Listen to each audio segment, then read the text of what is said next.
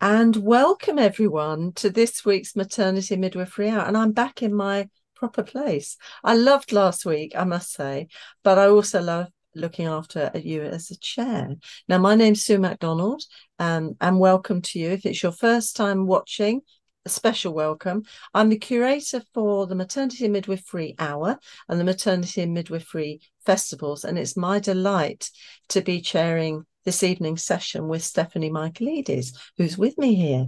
Now, we always have this thing of putting our speakers on the spot and asking them for their moment of the week. But I'm going to just maybe say my moment of the week, and then that'll make Stephanie feel as though, because she's got lots and lots of moments and it's probably very difficult to choose one. Now, my moment of the week is I actually managed to carve a pumpkin. Never done it before, but someone told me if you don't put your little pumpkin outside the door, nobody comes and knocks at your door. And I bought all these sweeties for the children and everything. So I thought, I'm going to have to carve this pumpkin, and I carved it with my sharp knife. Didn't cut myself. It's not the most handsome pumpkin in the world, but it was pretty good. Lit it with a little candle, and I had a procession of children, luckily with their parents in the background. I really like that for a safety point of view, with these little tiny ones coming to pick out their little sweets, and then the bigger children as it got later and later. And we ran out of sweeties, and I had to close down my little pumpkin and then put it away safely because it's not necessarily good for wildlife. Now, Stephanie was talking to me yesterday when we were talking about this session, and she did say she was really delighted to be with us this evening. So perhaps could that be your moment of the week, Stephanie? That definitely is my moment. I'm really looking forward to this. Thank you, Excellent. Sue. Because I know Stephanie does watch the show quite a lot. So it's really lovely that you can come to be with us. So I'm going to do the usual sort of things that I do. Just remind people who are coming maybe for the first time, or some of the people who've been our regular people, of where we came from. The maternity hour, I mean, not anything else. We started in the pandemic.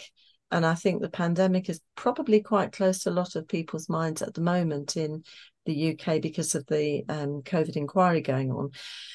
But one of the things that hit us when we started was we'd been doing lots of conferences and study sessions and things.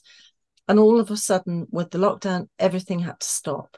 And we were very, very conscious that it was a very busy, scary time for midwives, for student midwives, trying to get information, trying to keep up to date and have a way of connecting with each other. So we started the maternity hour, and we're still going. So I should have said we're on season 11 and this is session 7. So it's amazing. Now we're supported by Matflix, who record everything for us, and they keep everything in a huge archive that's getting massive now. And those are accessible to everybody. You can either have a subscription through your institution, which is a really good way of accessing everything, or you can access it for free going into Mapflix, and you'll see the link on your resources page. But if you want something more focused, we do box sets, and you can subscribe to them. And those box sets are pulled together by our lovely Dr. Jenny Hall, who also puts lots of little extras in those box sets. So they're well worth doing if you're trying to do quite a focused project or a dissertation or an assignment for your course. Really useful. Very, very good for up-to-datedness of your revalidation. So I'd really recommend those to you. They're free to access. If you don't have a subscription, you can still get them. Perfect for study, and you can share. And tonight we're going to have a really interesting session with Stephanie, and please do share it with your colleagues. You'll get a recording of this, so take the opportunity maybe to have a session in the coffee room, or just have a chat with your colleagues over coffee or lunch and just say what you've learned, because that'll help stick it in your brain, but also get the discussion going. And that's really welcome to us. I want to say a big thank you to our lovely midwives, our lovely student midwives, our maternity care support workers, the doulas that support us, and mums and families with us. But mostly our NHS colleagues who are working really hard, as always, making sure that there's quality care for mothers and babies. So a big thank you to them. And I also want to say to you individually, look after yourselves, because you're really important and you need to look after yourselves just as you look after other people. Now, I'm just going to just skip through some of the news. Now, I mean, there's terrible news from Gaza and Israel. It's really sometimes just too difficult to bear. And our thoughts and prayers are with all of those who are affected. It's difficult to comprehend what it must be like there. So spare a thought and a prayer for all. I just hope there's peace soon for all of the people, and it's gained well for those people. It's really difficult. Okay, I'm moving to lighter things now.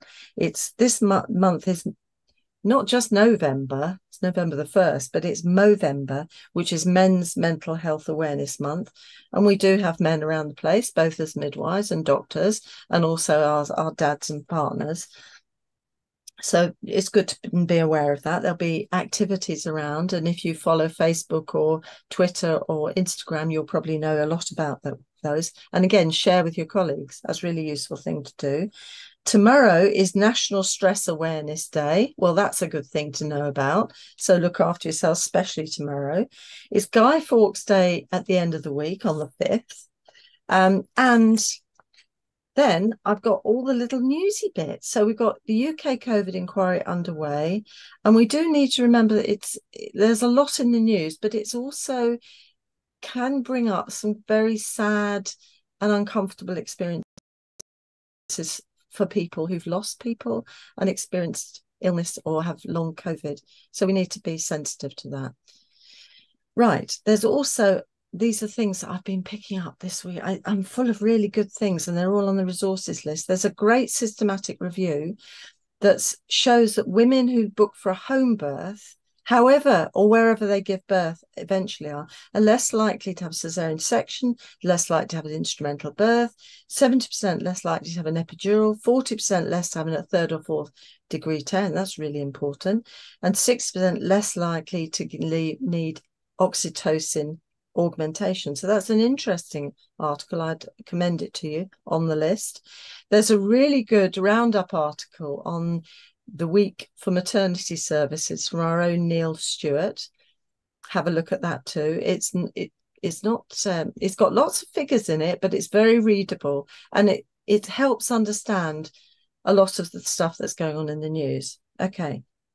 Also, I would recommend, if you don't subscribe to the Nice newsletter, do join it, because every week you get a little newsletter, and not every week will there be anything directly applicable to midwifery and maternity, but often there is, and that can be really useful. So there is a link in that to the CQC State of Care report for this year. Now, that's everything. That's all health and social care, but it does include maternity services.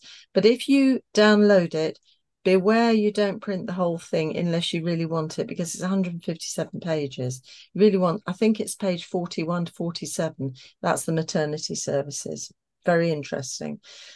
There's also some focus on trauma in the news, and there's a Hansard link in the resources. And there's also, I put an interesting article, improving discussions with pregnant women about previous trauma. That's something as a midwife you tend to do when you're booking. You talk about the previous experience, and often a lot of experienced midwives will know women will share things that have happened to them, and it's a really good time to do that. So that's an interesting article. Oh, right, I'm almost breathless from all of that news, but do have a look at the resources. There's loads and loads this week, and you can't read them all. You can't read them all by next week, but there's a lot of good stuff there. Right, I'm now going to move to our main event this evening, and I'm really delighted to welcome Stephanie Michaelides, who I've been invited several times to come and speak with us, but she's a really busy person. Now, many of you will know Stephanie. She's a senior lecturer in midwifery and neonatal care at Middlesex University. She was originally a nurse, worked in A&E and intensive care. She then became a neonatal nurse, and then she thought something was missing, so she became a midwife. And then she decided she needed to change things for mothers and babies in a real way, especially the babies, very close to Stephanie's heart. So she became a teacher. And her passion was then funneled into developing the neurobehavioral physiological assessment of the neonate. Now, that is examination newborn, but that's the whole holistic examination in those words. And I use those words because that's what it used to be called way back in 1994 when Stephanie first introduced this. And it became like a template for people to use to help teach those skills that would normally be doctor's type skills, like listening to the heart with the stethoscope, like looking at the eyes for the red reflex, all of those things. To help them. And it was a huge project. And one day we'll get Stephanie come and talk about that project itself, because it was very complex. First in the UK, and it's developed now further because obviously alongside the NMC standards of proficiencies for midwives, which stipulates that we as midwives need to be familiar with examining the newborn top to toe properly, it needed changing and integrating into the 3-year and the 18-month or 2-year course for students who are already nurses or for direct entry. So that's becoming kind of changed. It's not the MBP anymore, and I know Stephanie will probably mention it anyway. And one of the things you need to know about Stephanie is she's always worked interchangeably in the university and clinical area. So she's very familiar in either setting. And this evening, she's going to share some of the principles, providing information to mothers and families, focusing on the examination of newborns. So welcome, Stephanie. Thank you so much for coming this evening. And the screen is now yours. Thank you, Sue, for that wonderful introduction. And thank you for inviting me to come and talk to the examination of the newborn and the education of the parents. Before I start I need to begin by stating what I mean by the systematic examination, because I think terminology is interchangeable. First, you mentioned NIPE, and NIPE is a screening for only 4 areas, which I was along with developing the examination of the newborn, I was also part of the development of NIPE.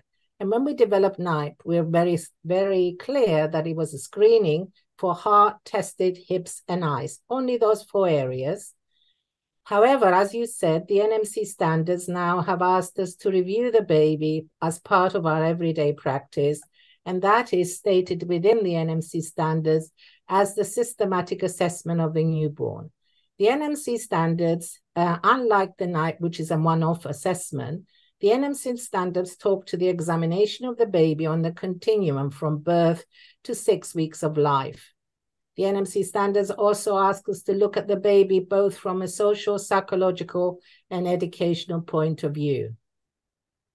Our role is to review the history, which we're going to talk about within the next half an hour, and identify clinical risks, stroke red flags. I'm never quite sure. We always change the words, but I think now is red flags. And then go forward after we identify the clinical risk and go forward and assess the baby from head to toe. That head to toe assessment, which was deemed as a systematic assessment of the newborn, includes the NIPE screening. So NIPE screening doesn't stand on its own, it's part of the systematic assessment. Following that systematic assessment from top to toe, including NIPE, we then come to a conclusion as to what is the outcome. Is there any immediate care the baby requires? And then we go forward to the continued plan of care to follow that baby through. We next need to consider the fact that we now need to consider the baby after he's been examined. What does that examination consist of, which I'm going to come to? And some people, there is a confusion that this systematic examination of the newborn is a discharge examination. And yes, to some degree, to a lot of babies who will be going home within the hour, it is a discharge examination. However, for the majority of babies who are going to go home 2 or 3 or 4 hours later or the following day, The baby needs to be reviewed again by the midwife, as you see on this slide, who will be sending the parents home before the baby goes home. It's important to hear that and listen, because we can't just send the baby home.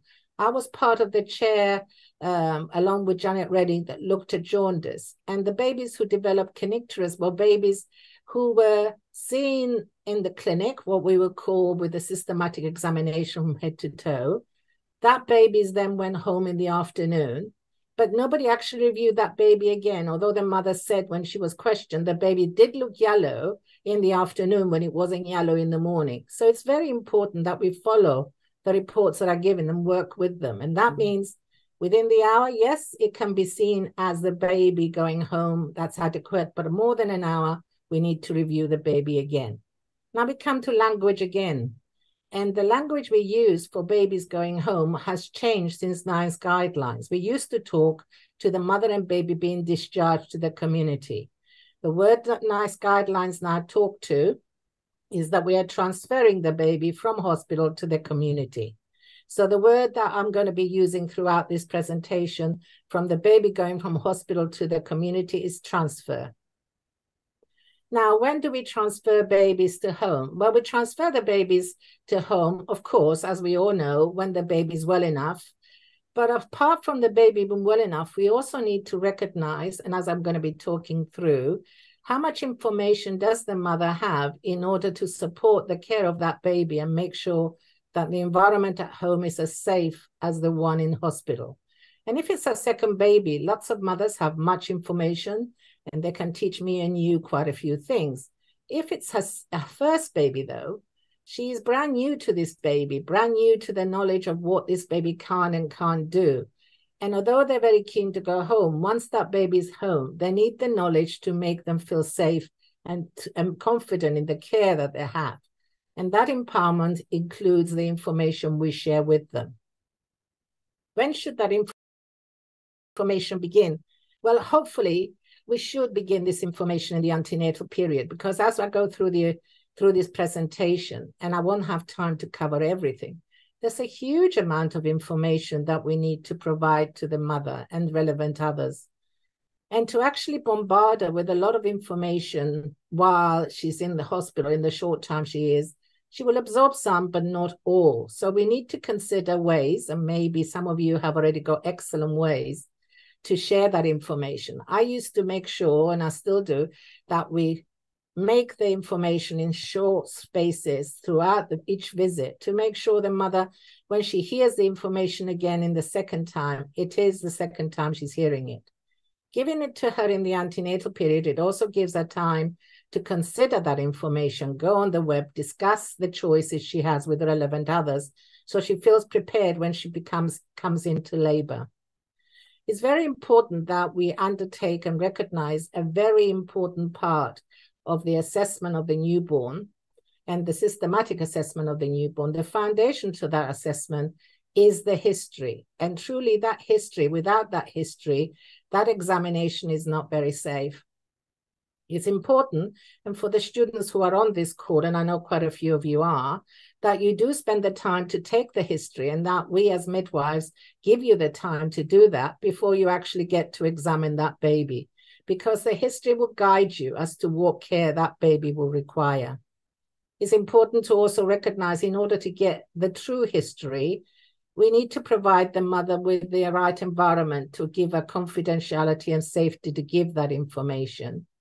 And I don't know about outside London, but inside London, we have a lot of dialects. And it's to use the different available lines, language lines and interpreters we have to our service to help us speak to the parents. Because without education, that baby and that mother will not be as safe as they could be. It's also important to think of the language you use and to keep talking to a father and not partner, because the father and partner may be two different people.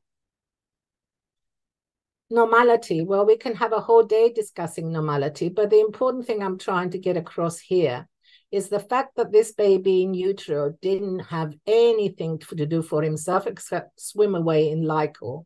And once he's catapulted into the postnatal world, he now has to adapt and do everything for itself. But that doesn't happen within the first few minutes of life or the first hour. It takes hours, days. In fact, it takes 48 hours plus for that baby to transition to postnatal life. Unfortunately, we don't have sort of a looking glass into the baby to know that he's actually transitioned. So we know the most major transitions can take up to 10 days. So therefore, it's important to recognize that each assessment we undertake on this baby, including whether you want to call it NIPE or the systematic examination, it only assesses that baby for that moment in time. That is valuable information for the mother to have, to be empowered to consider the fact that if after I've examined her baby, and I make sure I say that to her, the baby within an hour or a day or so doesn't look so well, not to think, oh God, I'm an inexperienced mother, it must be me, I must be the one that, my baby's probably all right. Stephanie said the baby was okay, so it must be.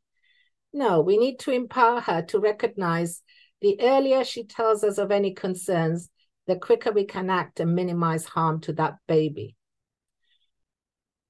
We now need to consider the episodes in which we examine babies, and I'm missing one, which I will talk to in a minute. We examine babies at birth, and then we examine the babies at 1 hour. Hopefully every baby gets that 1 hour, because we need that baby to have that uninterrupted hour with his mother. And then we're going forward from that 1 hour assessment, producing a care plan of what we would like that baby to be seen. Some babies will require to be seen 3 hourly, 6 hourly, whatever that time interval is between that first birth assessment to the follow-up. When it gets to the 72 hours, the baby will require to undertake what we all know as systematic assessment of the newborn, which includes the NIPE. Now, it says 72 hours, but I wonder how many of us examine the baby close to 72 hours, because most of the babies that I examine in London are going home in far less than 24 hours. So they're really only just beginning the transition. So education to the mother is vital. Then depending on what time, I transfer the baby back to the ward midwife, who would then transfer the baby to the community. Now, in the community, the baby will then be examined at regular intervals. I'll put those episodes up because sometimes my student midwives think they've been trained just to undertake that systematic examination within the 72 hours. No, we are there to continually support that baby from the birth to every visit that we actually undertake. So please take time to learn from each care episode that you provide to that baby. What information does the mother require? Well, she requires quite a bit, but I've put some of the main points here. And if I haven't covered everything you want to know, please add them in the chat and I will do my best to answer them at the end of this discussion. Then she needs to know that we'll be undertaking the APGAR score, and we'll be doing that, making sure that the environment is nice and warm, whether it's home or hospital. And she also needs to be asked and consent as to when we actually clamp the cord. When we clamp the cord, on the whole, the majority of babies will be perfectly normal and will be great to give them at least 3 minutes before clamping the cord. However, if it's an infant of a diabetic mother or a baby that's intrauterine growth restricted or other babies, while I'm doing the APGAR score within 1 minute and I'm assessing and drying the baby, if I recognize when that lovely baby is crying like this one above that first picture, and it goes beet through red, I recognize that he's polycythemic and will not benefit for any extra blood, and I will clamp the cord early as quickly as I can.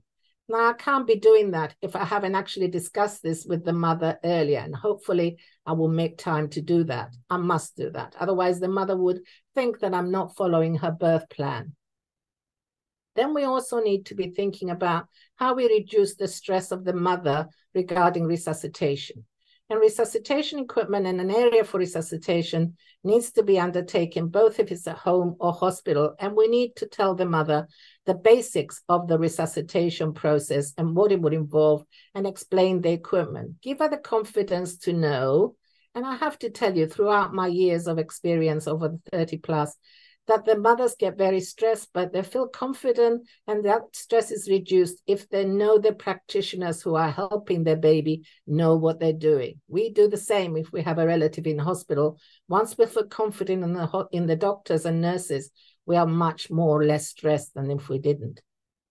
The other big area to consider straight after birth is what you see on my second picture, that lovely skin-to-skin care that that baby's receiving with his mother and father. And hopefully there's a midwife, and should be a midwife in the background, to make sure that it is safe skin-to-skin care. And that comes from the guidelines given to us by BAPAM. And I'm sure many people on this call are aware of them. If not, please look at them. You will be given a resource sheet that gives you all the websites and the evidence that I've used for my talk. And it's important to be aware of that, because we need to make sure that we share that information with the parents. And the main thing I try and do with everything that I teach is not to scare the parents into not doing something that is so beneficial to the baby. And skin to skin is both to mother and baby. So I need to provide the information in a way that will support the baby and also support the mother to make the right decision. And that's to say to her, and if you give her information in a way that she can visualize what could happen, she's much more likely to follow. And the way I describe the safe skin-to-skin care, one of the things I get across to the mother is the fact that the baby's airway is very different to the one of the adult.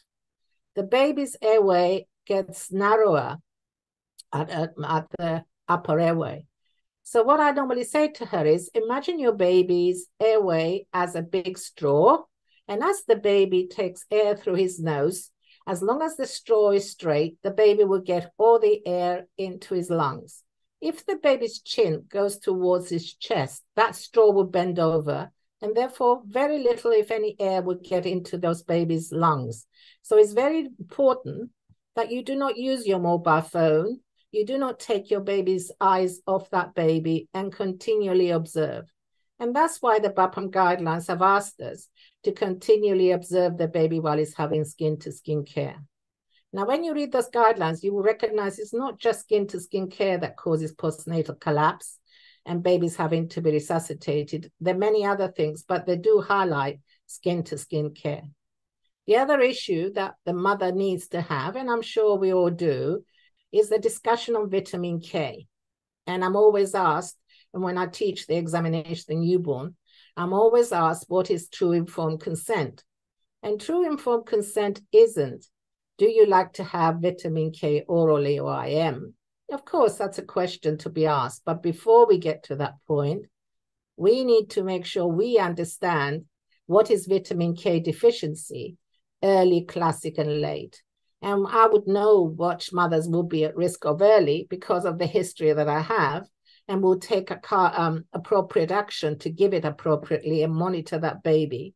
And also with classic, and also recognize that the late is also a huge problem, because the late will bleed into the poor baby's brain as well as his abdomen. So it's vital that the mother understands vitamin K deficiency and how to monitor her baby for her to give informed consent.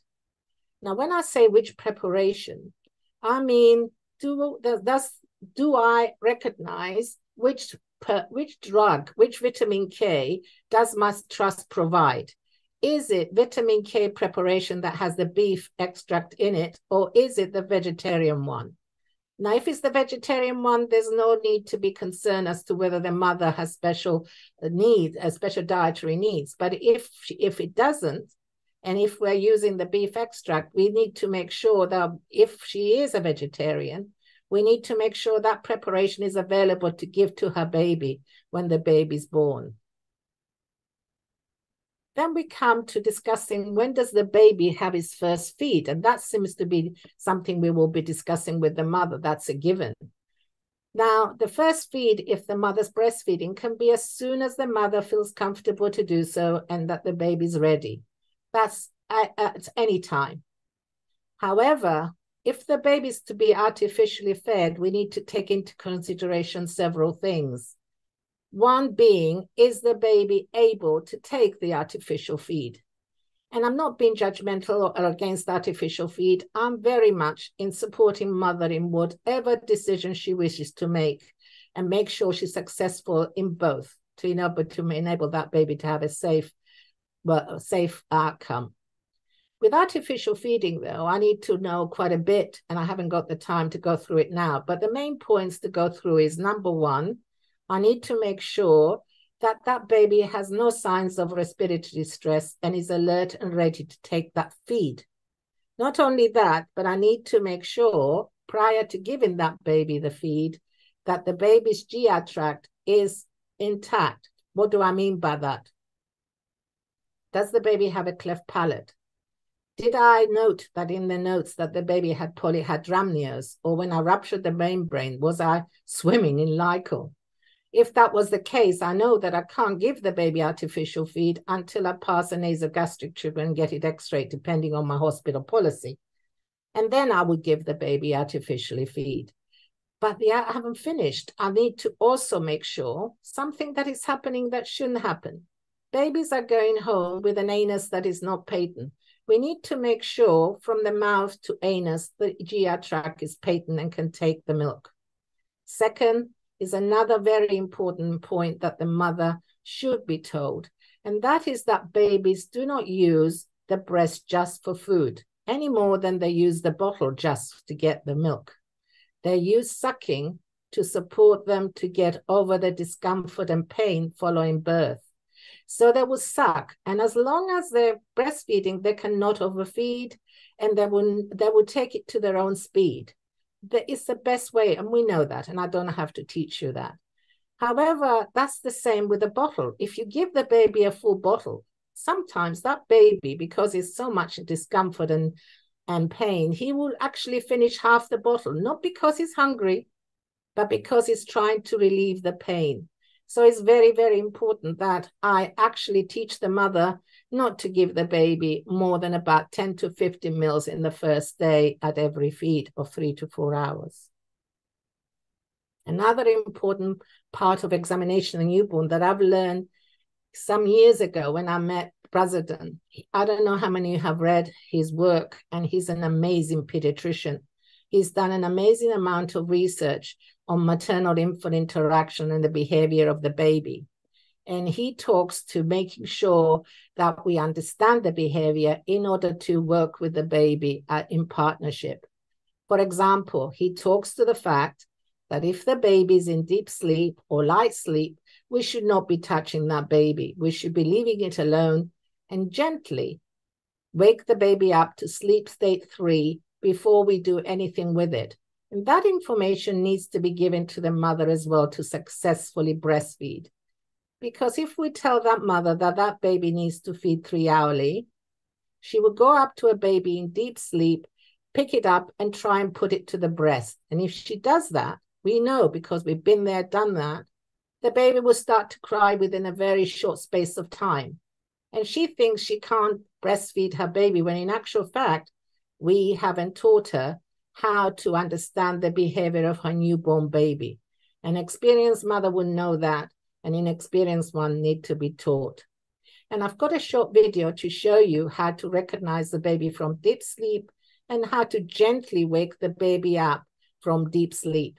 Before I put the video on, can I just share with you the wonderful way that this baby's wrapped? It allows that baby to be cocooned with the warm air that he produces around him rather than be swaddled, and he's got his feet at the end of the bed. Now, the first thing I would do up to any baby is observe how he's in his cot.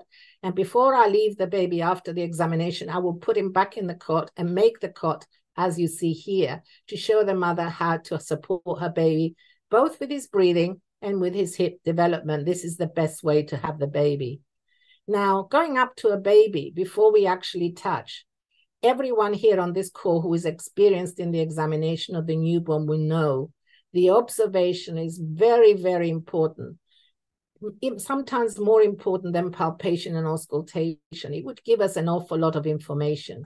So it's important to look to see what sleep state the baby is in. And if, like this baby at this moment in time, the baby's in sleep state, begin by counting the respiratory rate in the... You will see that the baby Can you see? The baby's waking up and moving, as you can see. Now, when we want to count the respiratory rate, it's important to get a baseline on what's normal. And that means that we do it without touching the baby. At this moment is a good time to do it before you touch and try and move the baby to a table or resuscitate to examine. And to also make sure the mother's watching you, because what you're going to be doing in a short while when I'm going to be speaking is showing her how to monitor the baby's breathing for when we ask her to do something a little later on. And to teach her where to look for the breathing and to make sure she understands is the abdominal area and diaphragm, not the upper chest that she needs to look at. In the same way that we need to teach our students to do that. We shouldn't be using a stethoscope or putting our hand on the baby to get the baby to give us a respiratory rate. We need to do it with an untouched method. Okay, let's go to the next one. And this is the next, sorry, just my computer's playing up. Okay, so we're now to systematic examination of the newborn, which hopefully would have given that information to the mother antenatally, so she's had time to look, plus the night screening that would be included within it, so she knows what we're actually doing. She would know that we're going to be examining the baby from head to toe and why we want to do it. Why do we want to examine her baby or every baby? And the main things that I concentrate on giving more information on are the things that I've found over the years the mother finds difficult watching. And that's the examination of the mouth. As you know, we don't just digitally examine the mouth now. We also need to use the spatula to review the soft palate. Now, putting a spatula into the baby's mouth when he's moving is not going to be very safe. So I need her support to hold the baby's head while I insert the spatula and look to the back of the baby's throat. So I needed to recognize the importance of that assessment and how she can help me. I also need her to understand why I'm examining both her female and male genitalia, including the examination of the testes. And then I also need to explain about the hips. Now, the hips is an issue because where the other two are not really uncomfortable for the baby, hips can be. If you're inexperienced, and it takes some time to get to the hips, because to do the hips, we're examining the baby from head to toe, we're turning the baby over, examining the spine, and then going to the hips. But then if we're taking quite some time, more up to about 15 minutes to do so, that baby will start to object, and the mother will start feeling uncomfortable if her baby's crying, and she thinks the baby's in pain. She needs to recognize that the baby isn't in pain. In fact, he shouldn't be in pain. If he is, we're not doing it correctly. If you do it within 5-10 minutes, most babies would not mind, but some babies would. And she needs to understand the importance of the hip assessment. Not only does she need to understand this assessment, but also recognize it's vital that that baby gets the follow-up at 6 to 8 weeks to make sure that the baby hasn't developed a problem in the meantime. Another big area that people who know me on this call would recognize is the importance of the one-to-one communication with the baby. Now, I always say to the mother that I will speak to her before and after I finish the physical assessment, but during the physical assessment, I'm going to give my 110% concentration on that baby, because that baby's speaking to me throughout the physical assessment, and I don't want to miss a single word that he's saying, because it will help me identify any problem she or he may have. For example, look at this lovely baby on this slide. I mean, the babies we examine, they're so privileged and they're so lovely. They're amazing. Look at this one. He's telling me already that he's well. The video isn't on, but I can tell you that he has no respiratory distress. He's warm. He's giving me beautiful eye-to-eye contact. He's almost hypnotized. I'm hypnotized with him. And I could see that his eyes are clear. And even more importantly, even more amazing, this is a newborn baby less than 24 hours. He's identified where his mouth is, and he's recognized by sucking his finger, he will feel less discomfort. So he's going ahead and sucking his finger and consoling himself. How wonderful is that? You need to share your amazement of this baby with the mother, and she can carry on feeling less scared of this brand new baby. We need to concentrate and consider reviewing these babies and talking to the mother about successfully breastfeeding and the importance of recognizing if the baby's well between the 9th and 91st centile, they should, if they're well, not require any top-ups. Sometimes the mother may think that the baby's crying and he needs more than what she can actually provide. You need to explain to her how glucose metabolism functions and how it's there for every baby for the first 2 days while her milk is coming in.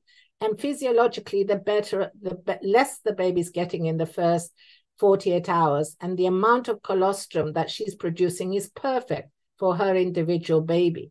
And we shouldn't be encouraging her to have any top-ups just to satisfy our needs that this baby's getting something. Because the only time we should be giving any top-ups to any baby is if it's medically indicated. Otherwise, we are taking away the safety net that nature has provided for that specific baby.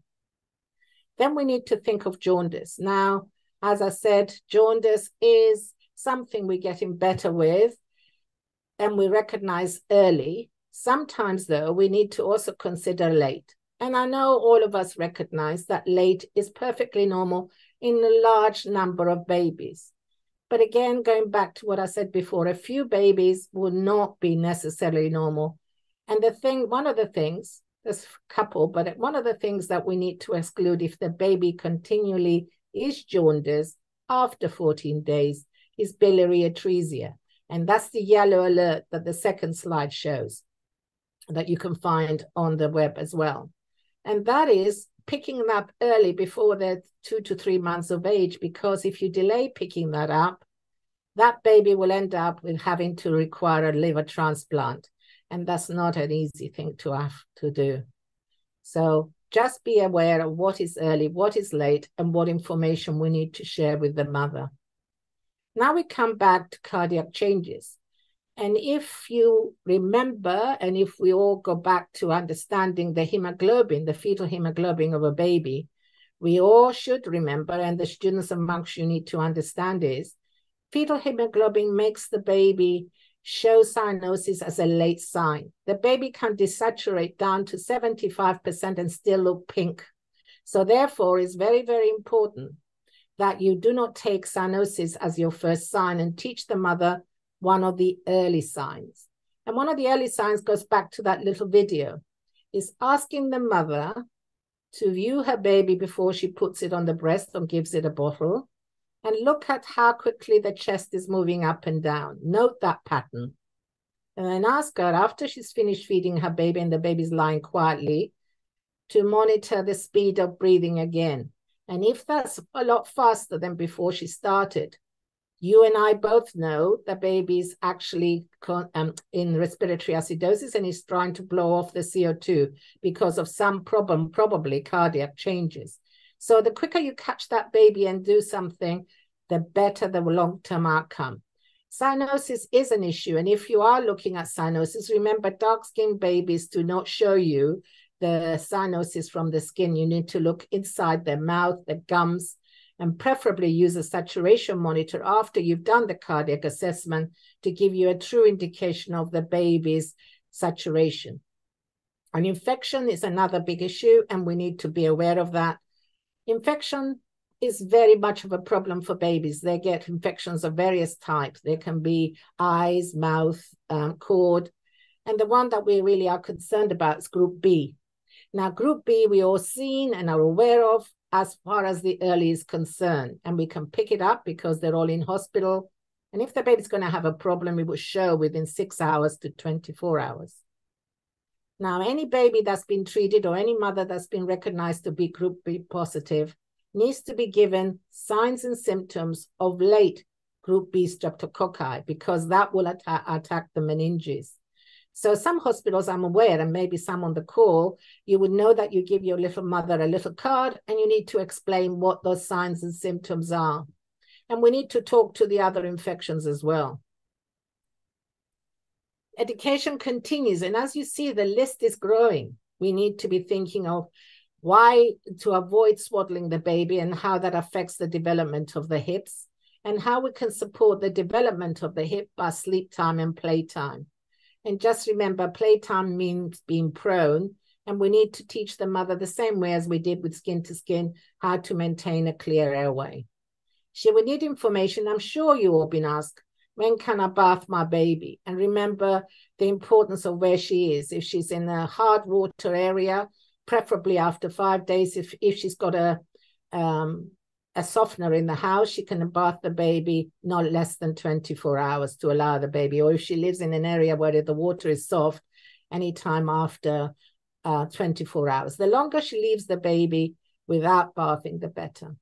Encourage them not to smoke, because that is a huge problem. Blood spot screening, we need her to understand that, because I need her to be aware that I'm coming to do it, and to prepare by putting maybe an extra sock, because I don't have those lovely little heat pads, and maybe some of you do have them, and maybe you can share where you get them from, because they're wonderful in heating the baby's heel to make blood spot screening easier.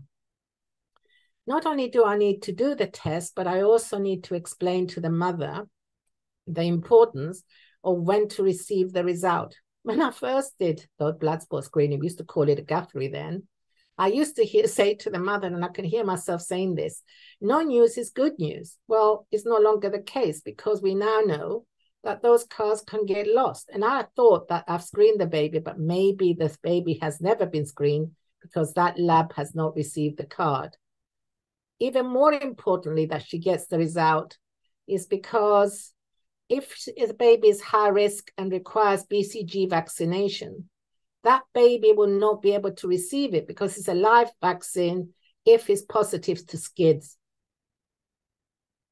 Now, the NICE guidelines talk to the Lullaby Trust Baby Check, and some of you are using that already, and hopefully we are going to all be using it, because it's a wonderful little teaching tool that parents can have. They can download it onto their phones, and I think it's in multi-language, and they can actually be asked 19 simple questions, and the yes or no answer will give a score. That score that you see on the right of your slide indicates whether that baby's well, or whether that baby requires to be seen by a doctor quite soon. Now, safeguarding was raised even more during the pandemic, as Sue said. And we had more babies admitted in A&E with safeguarding issues. But we need to prepare for all our parents. And if the mother's going home to lots of support, less of a problem, but still maybe give her that support, treat all the same. But if she's a single mom going home on her own, she's going to sometimes end with a baby that is her first baby, no knowledge, with the baby continually crying. She's had no sleep. She's more likely to find the whole process very stressful.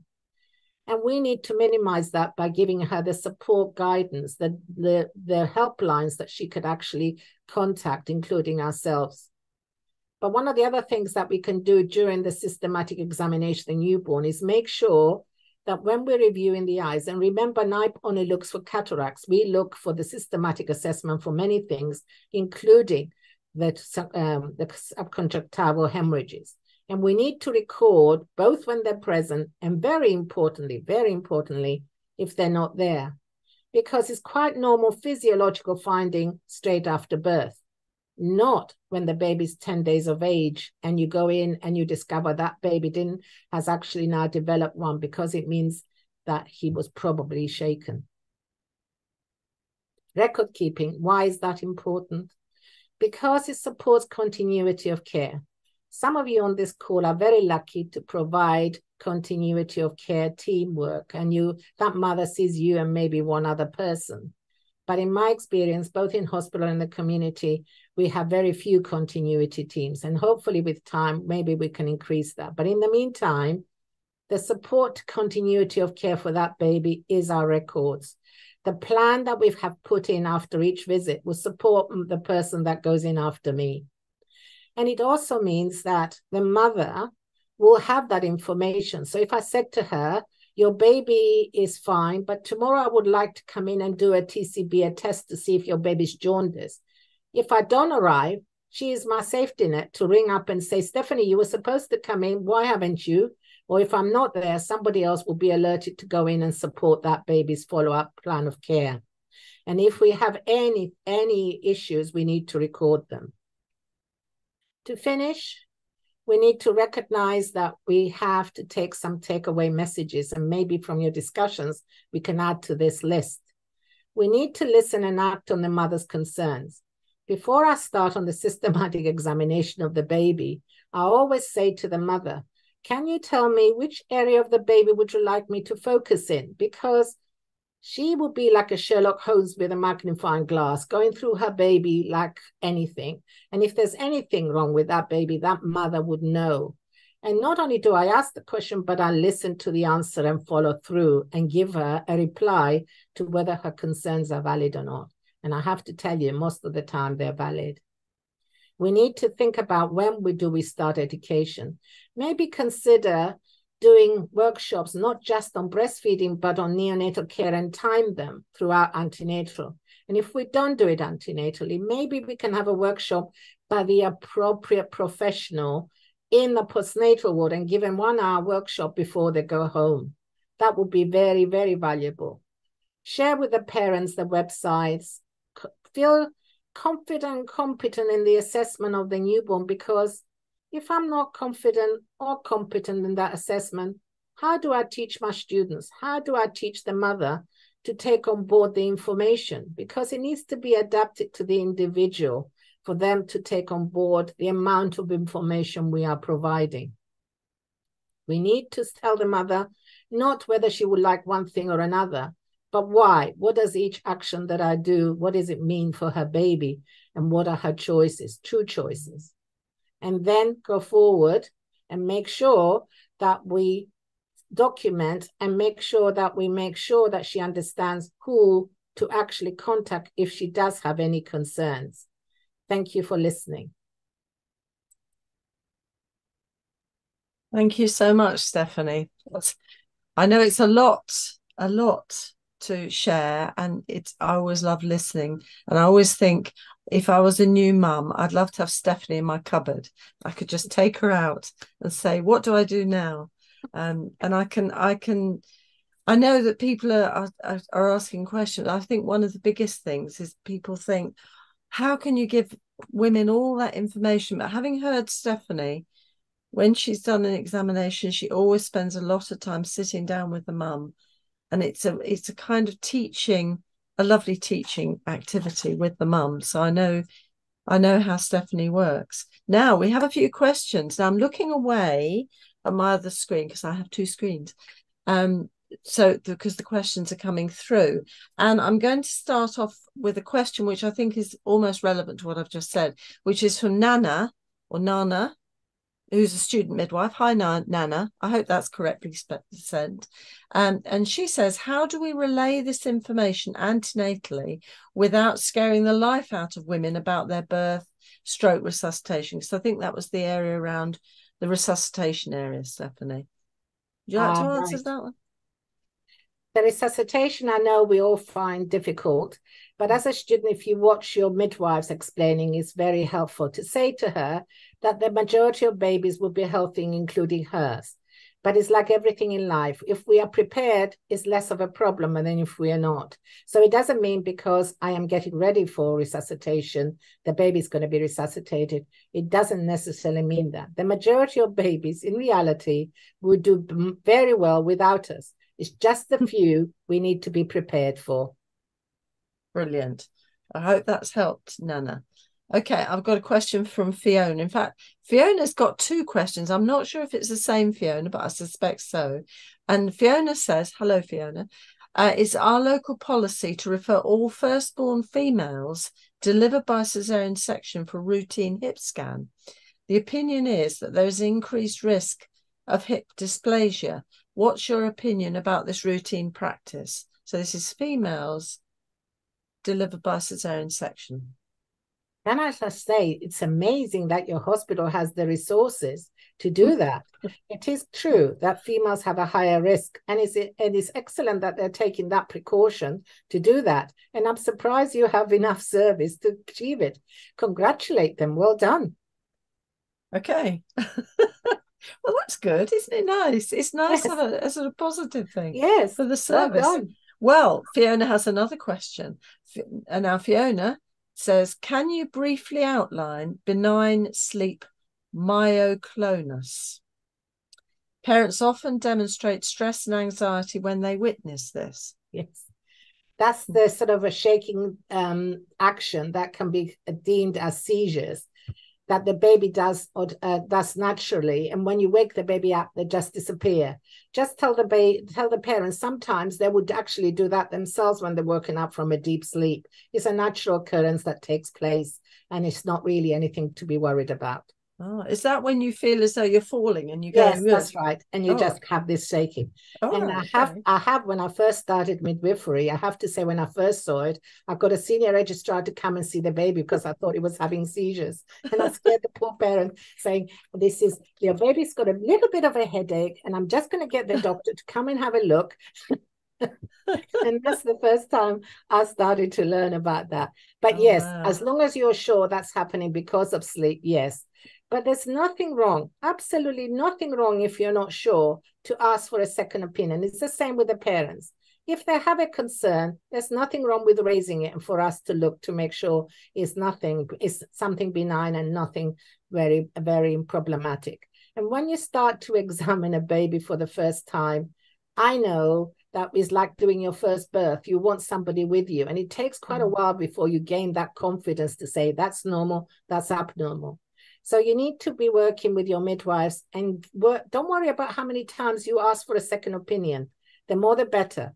People used to know me. Whenever I was on duty, the registrar used to say, are you on duty today? I would say, okay, then I'll make sure I'm available, because he knew. I used to have to call him. So yes, do not worry. Refer if you're in doubt. No problem. But I mean, actually, that's really nice, Stephanie, because if we're all asking our colleagues, what do you think about this? And it actually shares different things and helps us and helps them. And, even doctors can learn. Absolutely. And we should be supporting each other like that. So that's lovely. Thank you, Stephanie. Okay, now we've got, oh my goodness, we've got lots of comments. I'm just checking there's not any more questions. But I hope, Fiona, that's okay with you. We've got a comment, and I have to send hugs out to Argentina. We've got Argentina with us this evening. How lovely. And that's Laura Quevedo. So hi, Laura, and hugs back to you from us too. It's lovely, from Argentina. And we've got some comments. Sarah Smith, she's saying, this is fantastic. Really enjoying it. Thank you so much. Yes. Thank you, Sarah. And Leila Badaway, that was brilliant. Thank you for that. Lisa Brown, amazing. Thank you. Marina Akala Escamila, what a lovely session. Thank you so very much. Thank you very lovely. much. Thank you. Oh, no, this one's lovely. Leila Badaway says, so educational. Wish she was my teacher. Oh, how nice. Thank you. You'll make Stephanie blush if you're not careful. Maybe I should go online and do some tutorials online. Oh, you'd be very busy, I think. Okay, now, and we've got Carol Goddard says, thank you very much, Stephanie. Laura Quevedo says, thank you very much. This is very helpful. I think I've said that already. And Christine Treziz Neil, thank you very much for a very interesting hour. We always learn something new, no matter how experienced one is. Absolutely, Christine, that is absolutely so. And Jill Phillips says, could I ask more about the routine screening of serious heart conditions? Has this changed at all over the last 10 years or so? I may have missed this. I think this might be a big question, Jill. What do you think, Stephanie? Jill. Thanks for asking that very important question. Now, the examination of the heart hasn't changed over the years and is the same, but I think the way that some people have been teaching it has been slightly different. So it depends where you've done your course, and that's something. Within London, we have pan-London teachers that all meet together to identify one tool that whichever university you come through, you learn the systematic examination of the newborn, because we recognize there is a variety of courses out there. There's a variety of ways to teach things. So we have come together and agreed one way to teach all our students, so there's less of confusion, and it supports the clinical staff. In regards to the examination as far as NIPE is concerned, if you go on to NIPE, it gives you a very nice readout and a very nice videos on the examination of the newborn. just for your interest, NIPE is in the process of reviewing the cardiac assessment and will actually be producing those guidelines probably by April next year to tell us the exact way to go forward to examine the heart. But there is only one specific way, and that's looking at observation of the baby, looking at palpation of the baby, looking at capillary filling time, brachial, femoral pulses, and comparing the brachial and the femoral for delay, is looking at the baby overall, the well-being of the baby, then going to auscultation of the different areas to identify any murmurs. But as I said earlier, that examination that we undertake in 24 hours, the duct is still wide open. And the coarctation of the aorta will not show any signs and symptoms until after 48 hours when it begins to close. So remember to keep monitoring that baby after that first initial assessment continuously until at least 10 days. I hope that's answered your question, Jill. Fabulous. Thank you, Stephanie. And Chris Warren, hi Chris, says it was new to hear about the use of the spatula for looking at the baby's palate. I thought you felt with a finger. Can you explain? Right, that we used to use just our finger, but oh God, I've forgotten the year. Sue, can you remember the year that we had the guidelines to say that? Somebody on the call will probably put it on the chat, but I've forgotten the year. It's quite a number of years now, at least, must be at least 5 years now. I think so. We've been asked sounds to right. review the soft palate, not just with our finger, because we could easily miss a soft palate that's not intact. So we have to visualize it with a spatula and a torch. So yes, that's been in position. The NICE, it's been adapted and accepted by NICE to actually for us to do that. So we haven't really said we can't validate the palettes unless we have done both digital and visual. Okay. There is a little booklet, and I can't remember the reference, but what we'll do is put it on the page. Yes, that would be great. Yeah, because I that and you can add it to the page. Yes, please. Yes, because I think we had the consultant talking about it, didn't we? I remember that now. Fabulous. Yes. Thank you. Yes, thank you very much. Actually, thank you, Chris, for raising that, because that's a really important point, and I'll make sure that's is put on the page for you. Now, I know we're running short of time. We've just got a couple more things. Uma Rajshankar